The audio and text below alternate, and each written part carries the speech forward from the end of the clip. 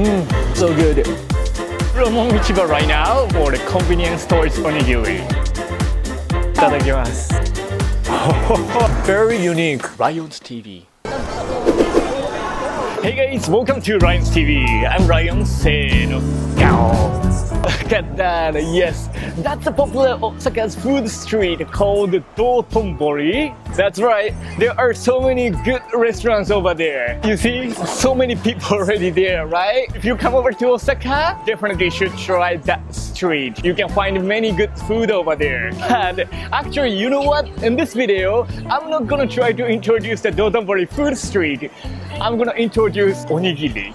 Yes, the rice bowl. There are so many kinds of onigiri in Japan, and Japanese convenience stores sell so good onigiri. So, in this video, I'm gonna introduce the onigiri rather than the Dotonbori food street. Well, if you wanna know how the Dotonbori food street looks like, please check my other video. I introduced the restaurants over there so that you can have an idea. Anyway, so let me get the first onigiri. Actually, there is a convenience store called the Family Mart. They sell the onigiri too. I'm gonna walk around Dotonbori, and whatever I found the convenience store, I try onigiri there. Alright, so let's get the first onigiri from the Family Mart. Let's go.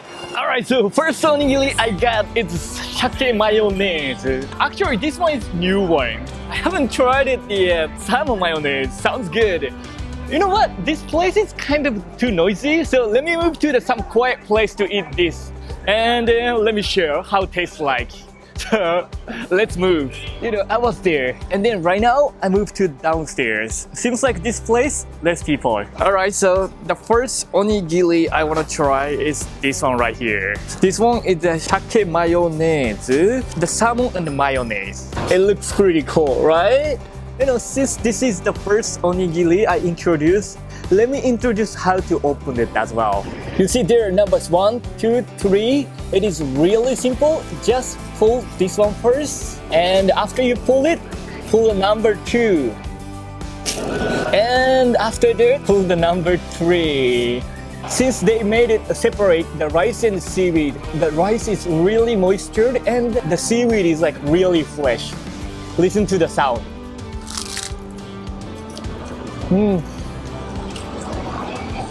So good. Well, speaking of the taste, this one has kind of strong flavor of the pepper. It perfectly matches with mayonnaise. I love it. This is how it looks like. Well, that was 130 Japanese yen. Usually, the onigiri in Japan costs around 100 Japanese yen. That's regular onigiri. So that one is 130 Japanese yen. That means a little bit expensive than usual one. Alright, so that was the first onigiri. I'm gonna try to introduce as much as I can eat. So, well, that could be 5 to 6. Well, could be 10 too. Never know, right? Alright, so anyway, so let's go to try the next one. Let's go. Well, actually, next place is really close from there. The next one is Lawson over there. Okay, so let's get some onigiri. Alright, so this is the next one I got.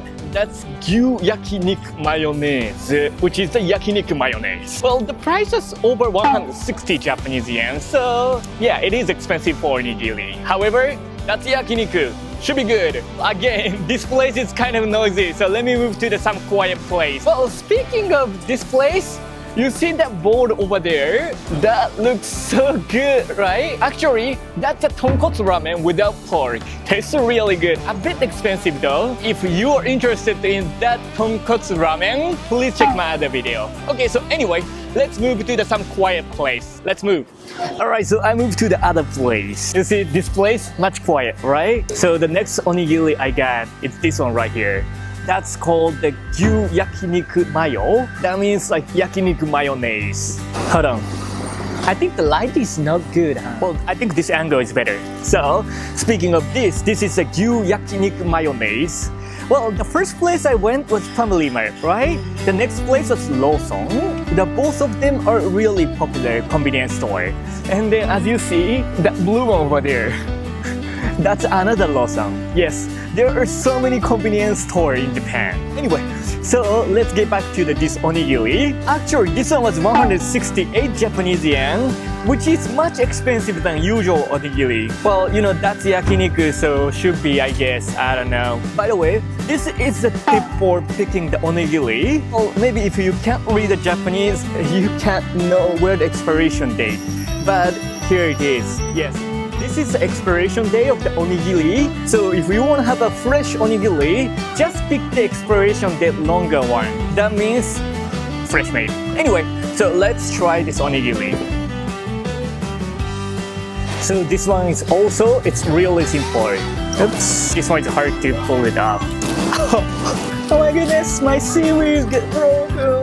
Usually this is what happens if you are not professional of opening the onigiri. Actually the seaweed is broken, but still, it's okay.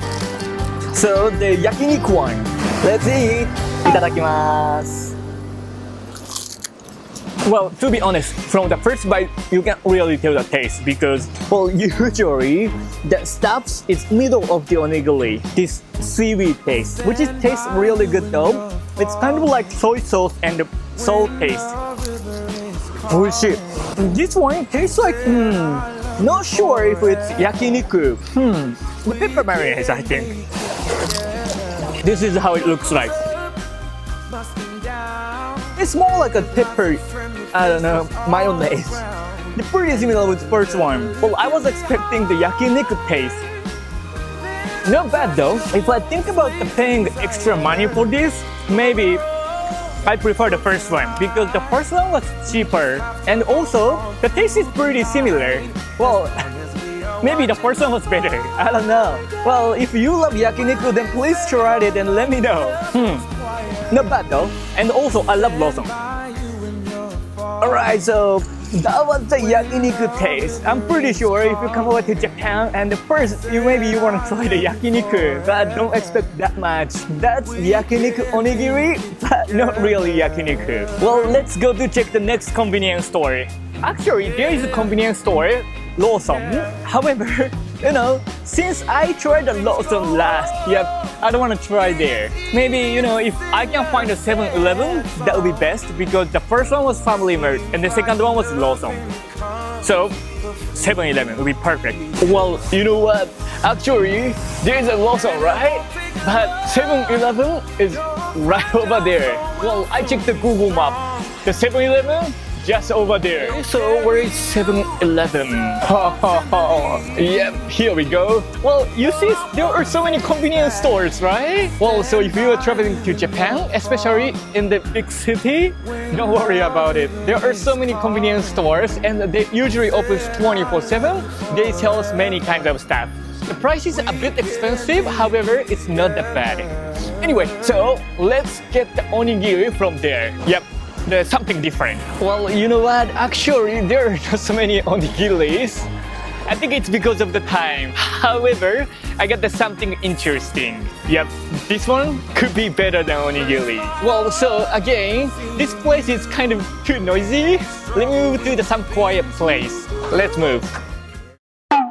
Alright, so now I move to the back street of Dotonbori street. This place much quiet, right? Well, actually, you see that entrance over there? Maybe you can't see much, but well, that's one of my favorite spots called the Hozenji. The Hozenji Yokocho is really traditional Japanese street, which you can enjoy the Japanese traditional atmosphere. And you know, there are so many food restaurants as well. If you don't know about the Hozenji Yokocho, please check my other video. Look at this. You know, I couldn't find a good onigiri, but I found this. It's a kimchi natto. Natto is really weird Japanese food. Kimchi is really popular Korean food. Well, you know, both of them have really unique features. The natto is really sticky. The kimchi has really strong smell. And then this is a collab with Japan and Korea. That's a kimchi natto. Well, you know, if you don't like kimchi and natto, this could be a nightmare. However, I like kimchi and also natto too, so it should be tasty. And this one is a bit different. You can simply make the hand roll, which is pretty good, right? Well, speaking of the price, this one was 156 Japanese yen. I think thinking about the kimchi and natto price, it is expensive. However, you can try something weird stuff. It always worth to pay money for the new experiences, right? Why not? So, let's try kimchi natto.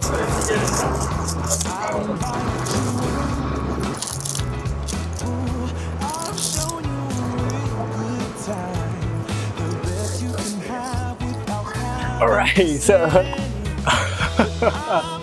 my goodness, already had so strong smell. Yep, if you don't like kimchi or natto, then definitely don't try this. And I don't recommend you to bring this back to your hotels. I can eat natto, but I don't like the natto smell, neither kimchi smell. Yes, this is how it looks like. I don't think this one could be good, but anyway, let me try it. Itadakimasu. Oh.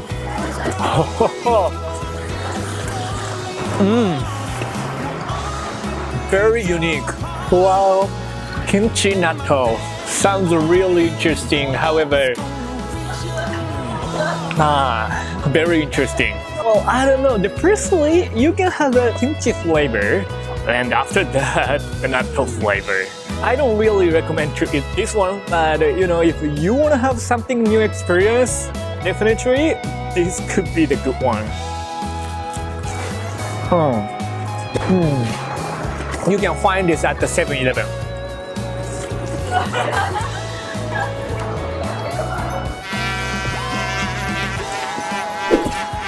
You know, that was bee there. Maybe the bee loved this smell, not me though. Well, I usually eat 3 onigiris for lunch, but yep, I still have space, so let's keep going. Well, yes, I came to the Kuromon Ichiba right now, but this time it's not for the seafood, neither sushi. This time for the convenience stores onigiri. Yep, maybe for you guys it doesn't make sense. You see, there are so many seafood, but I'm gonna eat the convenience stores packed onigiri seafood, which tastes also good, you know? Yep, I remember the convenience store is right next to that corner. Alright, here we go. You see, that's the Kuromon Ichiba market and the convenience store Family Mart. Okay, so let's pick some onigiri from there. Well, this time I got the chili oil. Okay, so let me find some place to eat. Let's go. Alright, so next onigiri I got, it's this one. Zakuto Rayu means chili oil. Okay, so let me try that. It must be spicy. Alright, here we go. Wow. Actually, you know, any onigiri does look like the same onigiri from the outside, right? It smells same as well. Okay, so itadakimasu. Oishii. Look at this.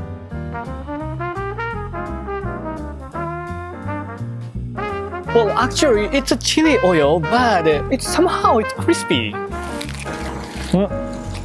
It's like a snack.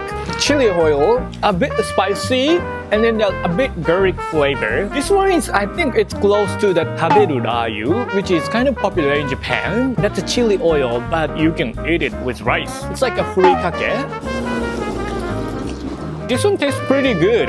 Well, the price was not expensive neither.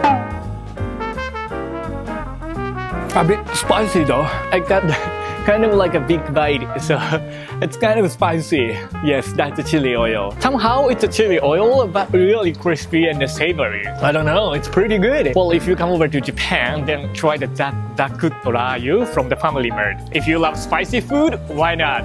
Alright, so you know what? I'm already kind of full. So I think this is it. Well, hopefully you enjoyed the video. Again, there are so many kinds of onigiri, still there are more. And also the hand roll too. It's pretty nice, right? Alright, so this video pretty much that's it. There are many Osaka and Japanese food videos. So if you like Japan, please check other videos as well. Thanks for watching my video. Please subscribe to my channel. Your subscription really encourages me to keep shooting videos. And if you like the video, please share the video with your friend. It will really help me to grow my channel. And don't forget to check my Instagram account as well. Okay, so hope you enjoyed the video. Thank you very much for watching my videos. Arigato. So bye bye.